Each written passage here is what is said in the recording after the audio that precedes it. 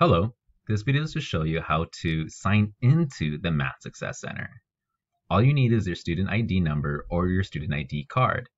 If you have your card, you could scan it at the front kiosk and it'll make the process go a little faster. Once you've signed in, you'll click what your reason is for being here. Group study, referral, self-study, tutoring, or maybe you're visiting your instructor.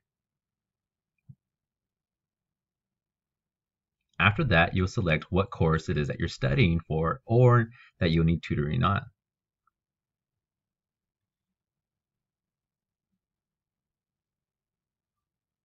Once you're done, you're all set. If you want to request a tutor, you'll scan one of the QR codes at your table.